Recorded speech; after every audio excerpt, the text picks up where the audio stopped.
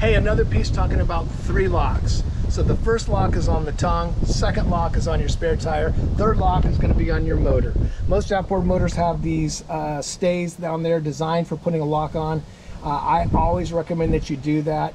You can even take and get a small cabling system, and a cable can go through the handle here, come up and lock onto your eyelets back here. You know what? That works too. That just provides some extra safety and security. It's whatever you want to do.